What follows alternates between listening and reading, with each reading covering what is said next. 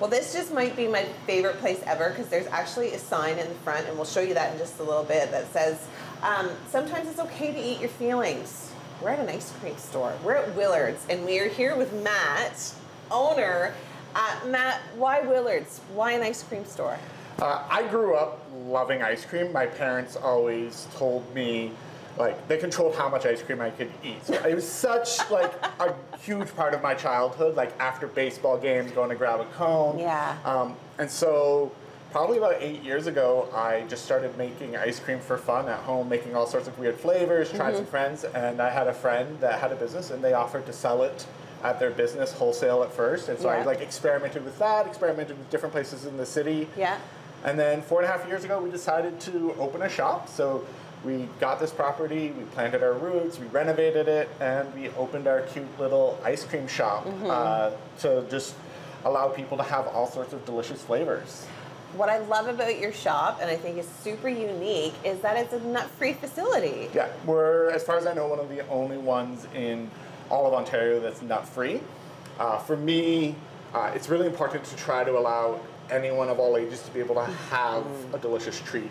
And so people who are nut-free usually can't. No. And so, like, it had never clicked until right before I was opening. I was talking to a friend with a nut allergy, and he was like, yeah, me and my daughter can't go out for ice cream. And it just broke my heart. Yeah. I was like, how do you not go out for ice cream? It's such a family thing. Yeah, we did like 4 or 5 nut flavors at the time. I'm like, we can get rid of 4 or 5 flavors to make it safe. Oh yeah, because you know what? A lot of people don't even really like ice cream with nuts in it anyway. A lot of people do. I do have requests, but it's just, I'm willing to make that sacrifice. It's the same reason why half of our stock is always dairy-free vegan flavors, because we know there's people who have dietary restrictions or are vegan, and they want delicious options. Well, it's funny because when I was checking out your Instagram and your Google, I was seeing a lot of people posting pictures of the vegan options, and so many likes and so many comments being like, that's amazing, because you can't get that everywhere. Yeah, and so or a lot of places it's like, oh, you're dairy free? Here's your option. I hope you like this flavor, or I hope you like these 2 flavors. Where we're like, no, like, we will have a variety, and so like we'll always have some gluten free. We always have some vegan, dairy free, and so there's always something for everyone. Is what we try our best to do. And some really unique flavors, and I will be trying some of those very unique flavors coming up. Lots more to come on Morning Live. Back at Willard's Ice Cream with Matt Willard, and we are about to try some of the very unique flavors. And I think that's very interesting that you have these unique flavors, because a lot of ice cream stores just do the basics and then a couple of one-offs here and there, but you actually have one that tastes like Parmesan cheese? Yeah. That's true? Yep. Yeah, so we make all of our ice cream in-house from scratch, small batch. Okay. We make maximum like 3 gallons of a flavor at a time, so they're constantly rotating or changing. So it's amazing. You come in one day, especially during the summer. You come in the early afternoon one day, it'll be different than the evening during the summer, because it just once we get through a batch, it's gone. Yeah. So it allows us to experiment. So I love trying new things and getting inspired from everywhere. So currently we have a Parmesan cheese ice cream that I decided to experiment with. We've done garlic, we've done dill pickle, I would love the dill pickle. Pizza. That tasted like a frozen pizza pop, so not necessarily what people tend to want to eat, including myself. More pizza. So that one's not being done again. But yeah, so we like experimenting. Some more on the edge, some more safe and different, like our Twizzler, our nibs. I like it. So do you want to try Parmesan cheese ice cream? Yeah, sure. Let's give it a shot. I do like Parmesan cheese, like, on my spaghetti, so I don't see there's anything wrong with it being in an ice cream. It smells like ice cream.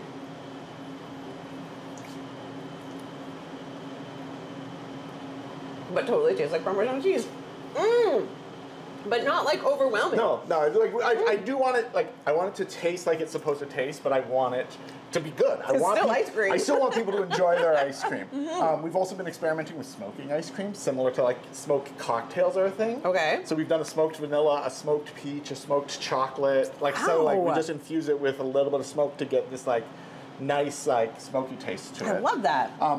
Another one of our most popular ones that is more unique to our shop is we do a Dunkaroo-inspired ice cream. So the snacks from the 90s that have come back, but it's very nostalgic to me and to a lot of people. Totally. And so it's like a cream cheese birthday cake type ice cream with cookies and sprinkles. And it's one of our most popular flavors.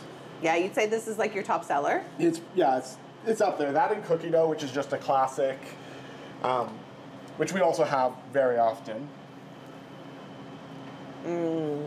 That's so good. Yeah, so if people are ever interested in what we're serving, we post what flavors we're scooping every day on our Instagram stories and our Facebook stories because we know that the rotating flavors is changing. So people want to know. So I have customers that like every day as soon as like we open, they check the Instagram stories. They're like, "Are we going for ice cream today?" Yep. Like, Dunkaroo's back in, kids. Let's go. They'll hunt for certain flavors, and the second they see their favorite flavor, they book it over here. Oh my gosh, that's so fun for you too, because you can really see like how organic the community can really come together and like rally. My wife was working with me the other day, and because she has her own job, and so sometimes she helps out, and she was just like, I was just like, oh, hi, and talking, and I'm like, we have your favorite flavor today. Like I just knew their flavors right off the bat. I'm like, oh, here's a scoop of Oreo for you. Here's key lime for you. It's like your ice cream version of Cheers. Yeah, like, it's just you know everybody's name. I love just being the neighborhood ice cream shop and like getting to know the people because it's more than just, to me, this is more than a place to get ice cream. It's a place to build community. To me, food has always been a way to connect in community, and that's especially in coming through COVID where we got disconnected, having a spot where we can all reconnect is very important to me. We need to talk about this ice cream as well. The black ice cream. This is the surprise. It has not been guessed yet. I'm going to try it, but I'm going to keep my guess a secret. Right? I'm not going to tell anybody. Yeah, please. Top secret. Top secret. Focusing in on the black ice cream. I know it looks a little daunting, but it's actually a surprise flavor. It's just dyed edible black. And if you guess the flavor right, you get free ice cream, right, Matt? Just the first person, because if it was too easy, I would go broke just from everyone guessing here. That makes sense. But yeah, so what we do is we take one of our flavors, not anything too weird, because kids choose their ice cream based on color a lot of times, so kids love the black ice cream. Yeah, of course. So I do make it something I think kids will love. Yeah, so we dye it black, and it's the only ice cream you can't sample ahead of time if you come in the shop. You have to commit to it, and then if you try it, if you buy it, you guess, and you see if you can figure out what it is. It's surprisingly hard. Like, you take away all context, all colors, it's hard to figure out what it is. Even myself, I know every single ingredient inside this shop, and when I have an employee make it, I get it wrong a lot of the time. Because it's just like, your mind doesn't, it tries to put things in categories and it can't quite figure it out. Because fruit is going to be like an orange or a red or a purple. Yeah, like, and a cookies and cream is usually going to be a white with a base or something, you know what I mean? I had a mango and I thought it was strawberry because my brain was like, oh, it's a fruit. Fruit plus dairy, this must be strawberry ice cream. All right, and it's been all over the place. Like we had a bubble gum, everyone could guess that. We tried it as a carrot cake, no one got it. Interesting. And then we did a sour watermelon candy, and like it got about 50-50. Yeah, kids, they love their sour watermelon. You think you can do it? I don't know. I'll try. Black ice cream. So cool. For those that are worried, I know some of you will be upset. It is never black licorice, because I wouldn't make people eat black licorice without knowing that's what they're doing. I love black licorice. Some people do, but it's a very divisive flavor.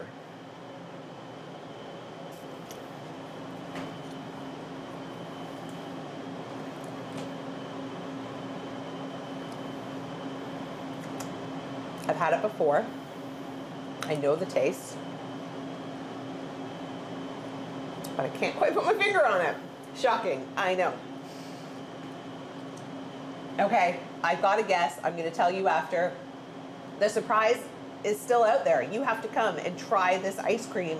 And if you guess it right, you get yourself a free ice cream cone. Lots more coming up on Morning Live.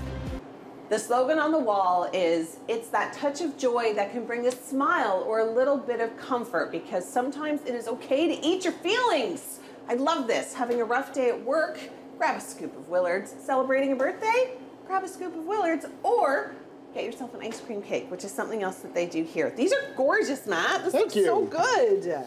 Yeah, so we make ice cream cakes with any of our delicious and sometimes weird flavors. All all our cakes are custom order. Yeah. If we ever can get some freezer space, we may keep some in stock, but that's more down the road. So right now it's just people message me, they talk to me, they tell me what flavors they like or what they're inspiring. Some people have specific ideas, other people just let me run with it. Yeah. And we've done all sorts. Like we've done like these two that are looking like more traditional ice cream cakes. Yep. We've done ones with a cookie on top and the bottom, so it looks like a giant ice cream sandwich. Oh, yes. We've done like a Star Wars themed one. We're willing, because everything's made to order.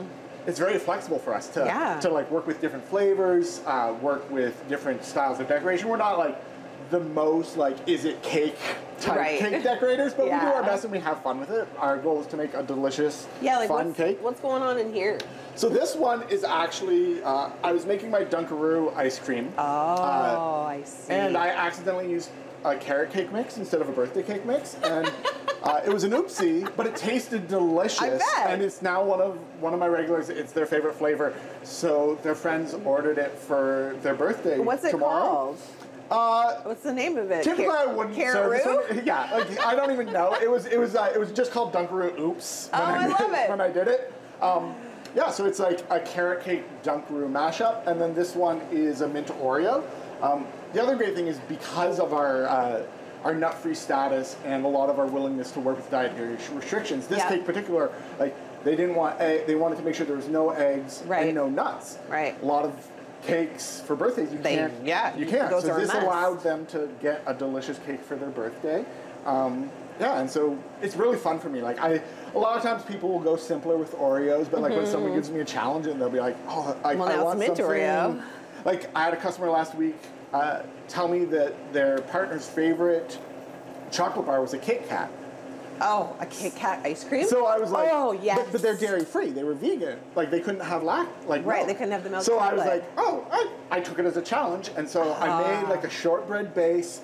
Then I took salted caramel ice cream and put a pile of it in the middle. But then I covered it with chocolate ice cream with bits of cookies throughout. Oh my gosh. And then covered it with cookies and chocolate. So like it had the feeling of a Kit Kat without any Kit Kats or Twix in it. Yeah, you had me a Kit Kat. So it's just this fun little way of like, hey, if you have an idea for an ice cream cake, message us, and if it's something I think I can pull off, we'll do I will. it. If I think I can't, I'm always awesome. Like people who ask for writing on cakes, I'm like, no, I can do it, but it's not going to look as good as this. And this is just tastier than writing I love as well. this. They both look so exceptional. And Matt, thank you so much for having us. No problem. Your passion and your enthusiasm for ice cream is totally contagious. Everybody needs to come down here to Willard's. What's your social media handles? Just Willard's Ice Cream on Instagram and on Facebook, and on Twitter, Feelings, MMM Feelings. I love it. It's so perfect. Okay, write that down. Come down here this weekend. The weather's going to be great. Come and have some ice cream.